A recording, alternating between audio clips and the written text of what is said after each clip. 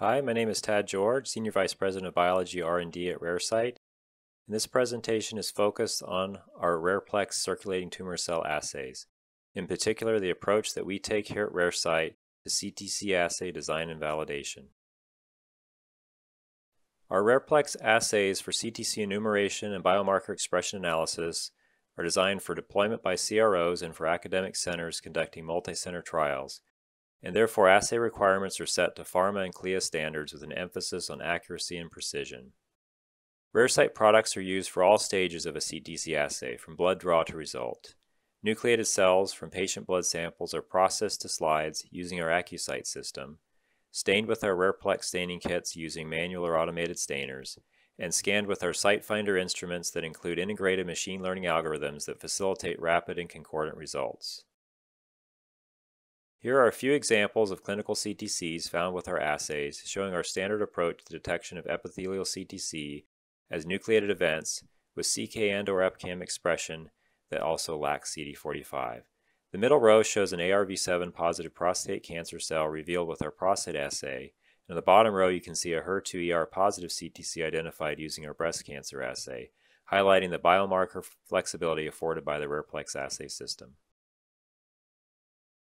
Once we have decided to proceed with an assay, our development process is broken into three major phases: design, production transfer, and validation.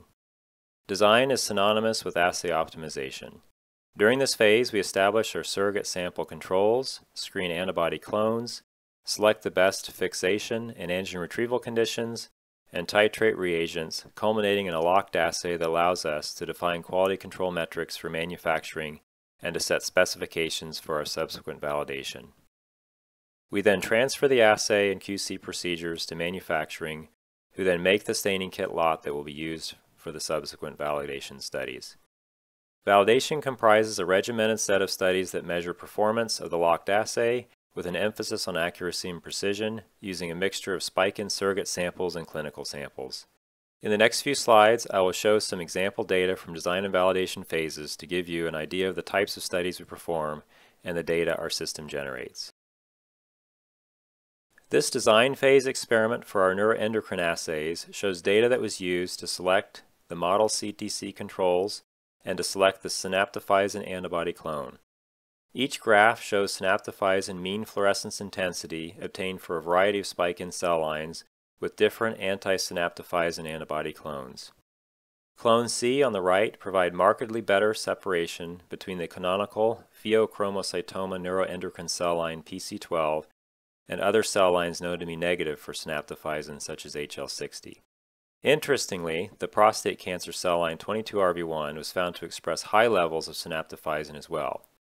Because we have both a standard neuroendocrine assay as well as a prostate neuroendocrine assay, we selected 22RV1 as our positive cell line control and BT474s as the negative cell line, and clone C was chosen for synaptophysin detection. Once we've optimized fixation and antigen retrieval conditions, we perform the titration to determine the synaptophysin antibody concentration that provides the best signal to background performance. The left plot shows synaptophysin intensity for 22RV1 cells in orange and BT474's cells in black, obtained using increasing anti-synaptophysin antibody concentrations in the assay. The plot at right shows the ratio of 22RV1 synaptophysin signal to the background signal for synaptophysin found on surrounding white blood cells at each concentration. We chose the concentration that provides the maximum signal to background, in this case 3 micrograms per mil. This experiment highlights how we leverage quantitative per-cell mean fluorescence intensity data in our decision-making process, as it would be difficult to pinpoint the best concentration by qualitative assessment alone. Representative images of 22RV1 and BT474 spike-in samples stained with the neuroendocrine assay are shown here. The CTC are in the center of each image panel as indicated by the presence of cytokeratin and/or EpCAM staining in green and the absence of CD45 staining. 22RV1 cells exhibit cytoplasmic synaptophysin staining distribution in contrast to the lack of apparent synaptophysin staining for BT474 cells. The next few slides show some of the assay validation studies run after the assay design is locked and using kits produced by manufacturing. Because CTCs are extremely rare, often present in single-digit numbers in a tube of blood, there's a premium demand on any CTC test to provide a combination of exquisite recovery, sensitivity, and specificity. To quantify enumeration performance, we analyze healthy normal donor blood without spiked-in cells, which constitute limit of blank or LOB samples, as well as blood spiked with single-digit numbers of model CTCs, which constitute limit of detection or LOD samples.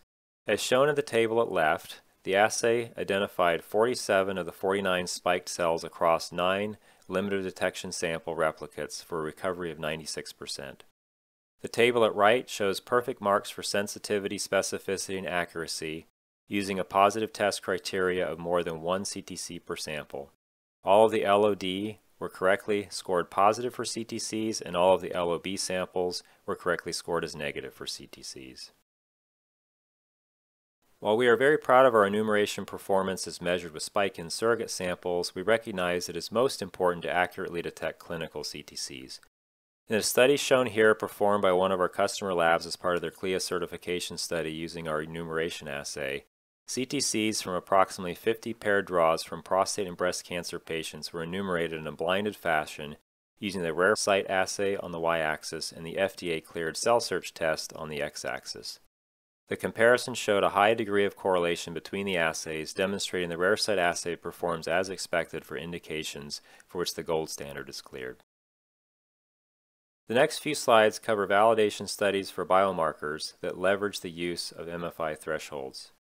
For novel assays, we utilize biomarker positive and biomarker negative cell lines to set an MFI threshold that is subsequently used to determine biomarker accuracy and precision. Here we show the data used for setting the ARV7 threshold for our prostate assay.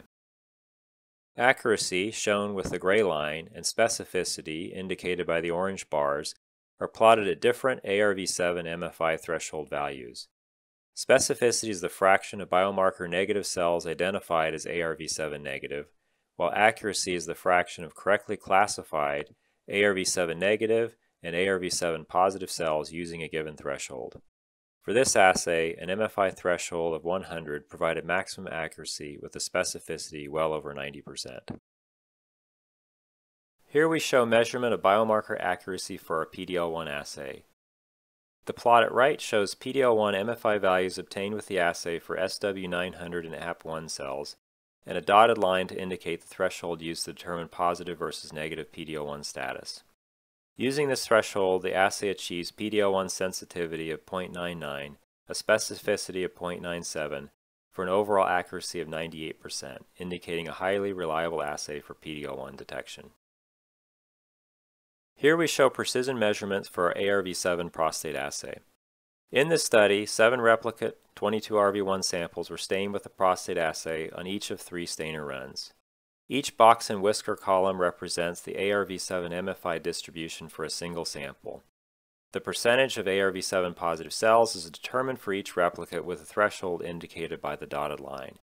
Using this approach, the repeatability coefficient of variation values ranged from 4.7 to 10.9% for the replicates within a run, while the inter-run intermediate precision across the 3 runs was 3%, demonstrating highly consistent detection of ARV7 expression by CTCs with the prostate assay.